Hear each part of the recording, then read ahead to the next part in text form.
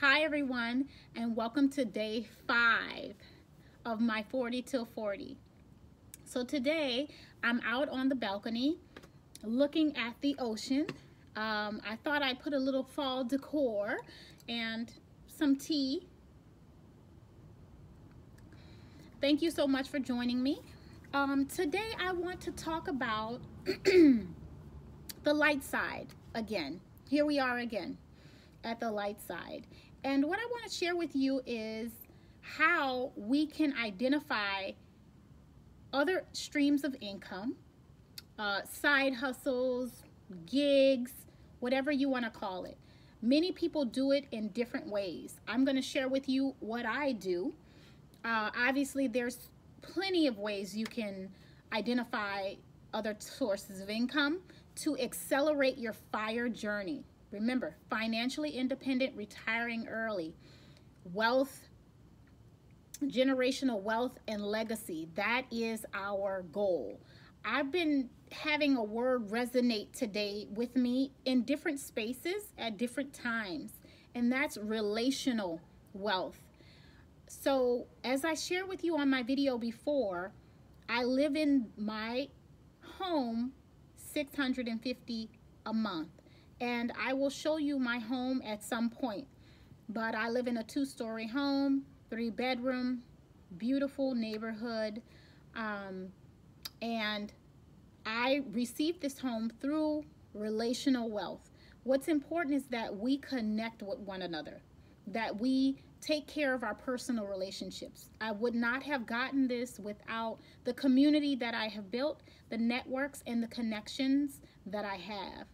And so as I share with you the different opportunities to identify other sources of income, I want you to keep that in mind, because I haven't received those things on my own either. I will never say I'm self-made or I did this on my own or anything like that. Homegrown, whatever people say, I will never take credit for that.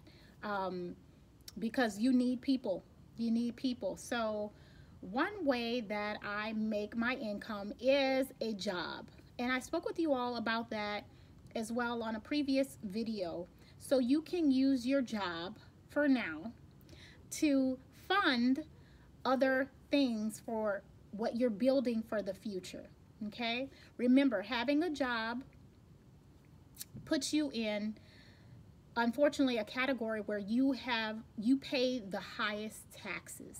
Okay, and this is why people talk about having other sources such as businesses, investments, and these other things to maybe offset some of the taxes that Uncle Sam will surely come to get. Now, you can be a high earner. Remember, I told you about the different camps, right? You have people in different camps. So you have high earners that can really accelerate their FIRE, okay? You have people that may not have a high income, but you can still be on the journey to FIRE, okay? It might take you longer, but you can pick up doing other things.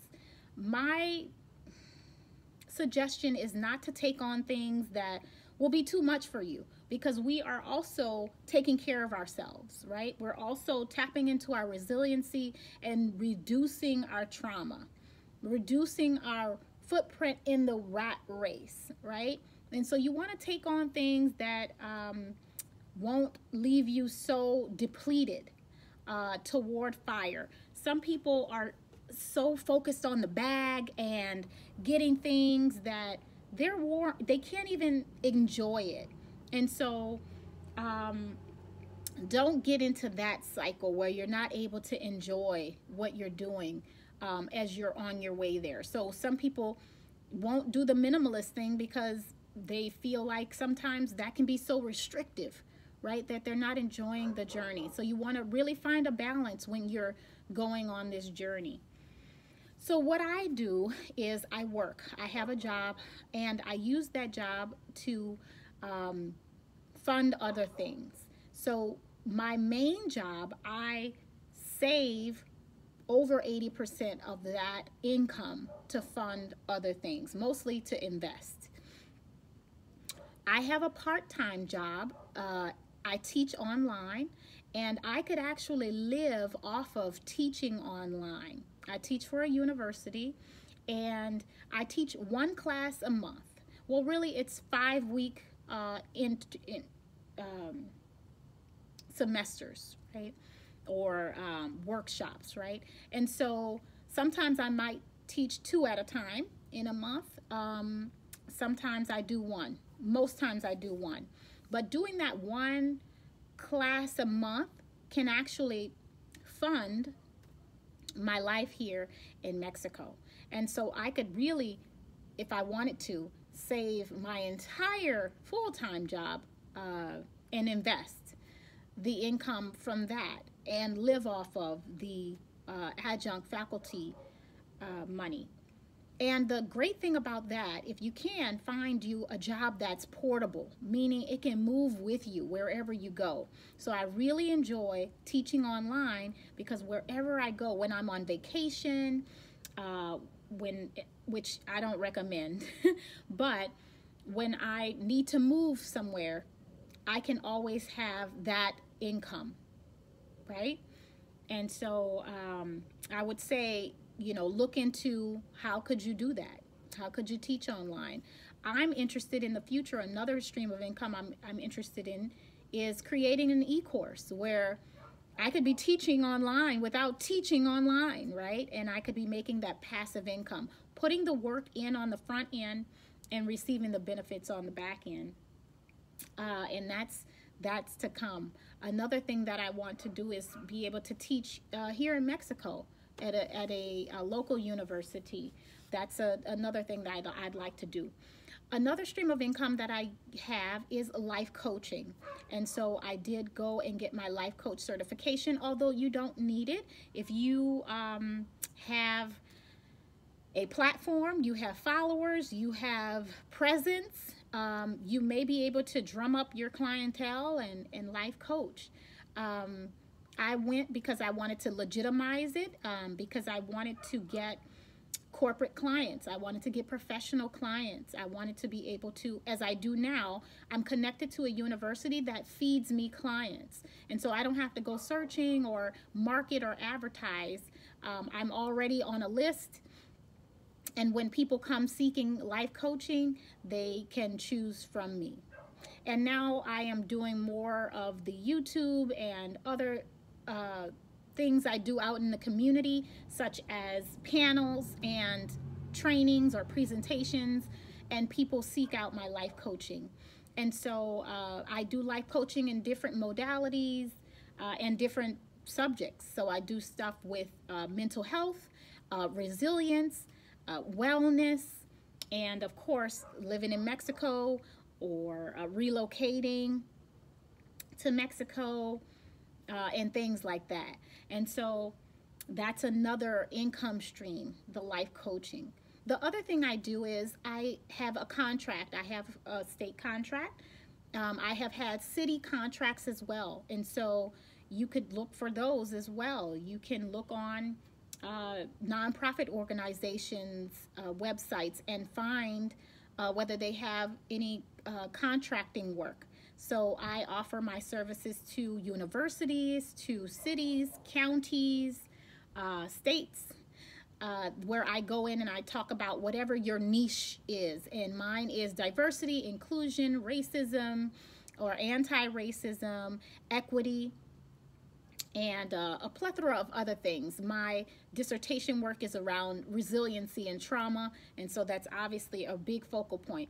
By the way, I'll be going live tomorrow on a platform. I'm going to maybe put it in the description. I'm going to figure out how to do that.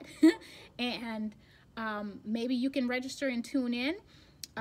Someone found me because I'm doing this YouTube, and so this is another way you can drum up extra income, and they are asking me to speak at this event on Zoom, and actually they'll be giving away a coaching session from me and also a tour. And so more exposure, again, relational wellness, right? And so maybe you'll be interested in that if you want to have a coaching session with Dr. Keisha Black in Baja, or you want to come and do a Mexico tour. So those are really the ways that I get my income. And of course, I have investments, but I reinvest my gains, my interest, my dividends. I don't touch it. I just allow it to reinvest and reinvest. And I also do recurring. Every time I get paid, I disperse money into my accounts. And so it's continuously growing. And so there are a plethora of ways. Obviously, Black in Baja is my other thing that I do. So one leg of that is to tour people, Black people of the Black diaspora here in Mexico, for resiliency, wellness, and things like that. And they kind of get a free life coaching session with Keisha as I tour you for different things. The other thing I do is relocate, help people relocate themselves here. And the last thing that I do, I help people with paperwork. So get their residency stuff in order and things like that to be able to live here legitimately. So again, that's all generating income on different platforms. And so and I do ad hoc things. You'll find that people will contact you for things you didn't even think about doing, and you can say yes or no, and see if that's what you want to do. So how do I do all of this and not lose my mind? For the most part, the day job is, kind of that 9 to 5, 5 days a week, weekends off. It's a government job. And after I get off of work, I usually work 7 to 3:30. I tend to my university. Students might need office hours, or I may need to grade papers like I'm going to do tonight. And the other things I do at ad hoc. When I want to do them, I schedule it around my time and things like that. Being sure to take care of myself, self-care. I'm in my little tracksuit. I just came from working out. It's so beautiful. It's a crisp fall night. I'm looking at the ocean. I walked, and tonight I have papers to grade, and I am going to be going tomorrow to participate in not only that Zoom, but also on in San Diego, another opportunity to make money. I'm gonna clean out my closet and see if I can get rid of some of my stuff at a swap meet. And so there's always opportunities everywhere you look. I'm sure there's some opportunities I didn't even think of that I do because they're everywhere. But all of the things that I take part in, I love. I absolutely love doing them all. But I will say, all of them come to me through relational wellness, okay? Taking care of my relationships. I put on Facebook today, I put something in there that has a woman talking about she's not interested in anything that's not mutually beneficial. And so you should always come to the table asking, what can I give? What can I contribute? How can I help? And I guarantee your relational wellness will grow, and those opportunities will come to you, and abundance will abide, okay? And it will grow, and it will grow. And so that's how I again set myself up for fire. I want you to think about, what are some ways that I could generate income? I can be creative with what you have already, your talents, what you can do, what you do well, what you enjoy doing. It could be monetized, and get out there and do it. Get out there and do it. Even if it's not perfect, start and get better. So tonight was all about how to think about, identify, and create opportunities for multiple streams of income. Obviously, people, again, like I said, they have side gigs. They're in the gig economy. People flip houses and real estate and things like that. That may be your thing. That may not be your thing. Another thing I did today was I went to look at a home. This is in a beachfront neighborhood, and the houses there I can buy with, my price is $50,000. I want to buy an investment property for $50,000, this beachfront place, and I want to Airbnb it out, or I don't know what I might do. I might start my Black and Baja ranch there, where people can come and stay and take them on tours and things like that. Who knows? The sky's the limit. But you have to find what works for you. Everything is not going to be your thing. And that's okay. Don't go with whatever's popular now, Bitcoin, flipping houses, all of these things that people tell you, you can get rich off of this, you can do that. You can't get rich off of anything if you don't like it, you don't enjoy it, you don't do it well. Okay? So make sure it's something that you can commit to, that you want to commit to. And the goal is not always focused on so much of getting the bag. It's about relational wellness. It's about loving what you do, loving the life that you're creating for yourself. And remember, we don't have to be drowning in money to be happy, to be successful, to be peaceful. As I told you, I can live here in Mexico for $15,000 or less, and that's a pretty good life. It's not a bad life. So you may not need all of the money you think to retire or to leave to your children and things like that. And again, with your investments and insuring your investments and being sure to